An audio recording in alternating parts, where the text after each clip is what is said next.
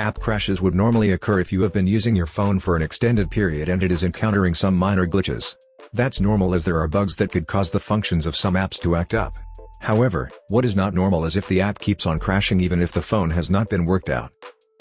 In this video, we will show you how to fix YouTube keeps crashing on iPhone 12.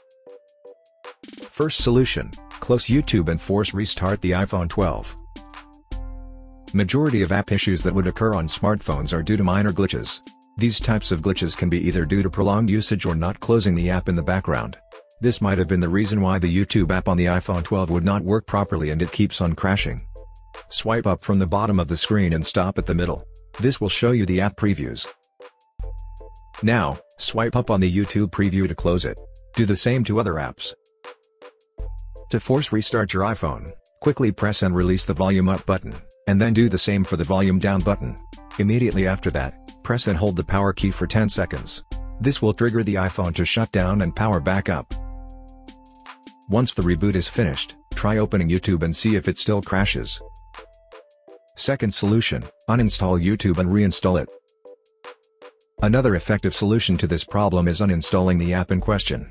Doing so will remove all its associations with the firmware and other apps. After that, reinstall the app to make sure you have the latest version. Here's how you do those things. Go to the screen where the YouTube icon is located. Tap and hold on its icon until options show. Tap Delete App. Tap Delete to confirm the deletion of the app. Once the app is successfully uninstalled, launch the App Store.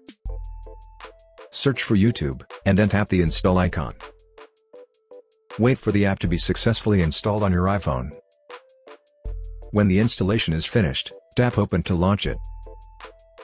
Most of the time, these are the only things you need to do to fix an app that keeps on crashing. However, if for some reason the problem continues, then you have to do the next solution. Third solution, factory reset your iPhone.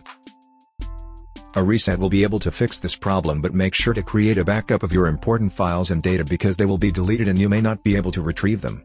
When ready, follow these steps. From the home screen, tap Settings. Find and tap General. Scroll down to the bottom of the screen, and then touch Reset. Tap Erase all contents and settings. Tap Erase now. If prompted, enter your security lock. Tap Erase iPhone at the bottom of the screen. Tap Erase iPhone again to proceed. Wait until your iPhone has finished the reset, and then set it up as a new device. I hope that this simple troubleshooting guide has been helpful. Please support us by subscribing to our channel and enabling notifications. Thanks for watching.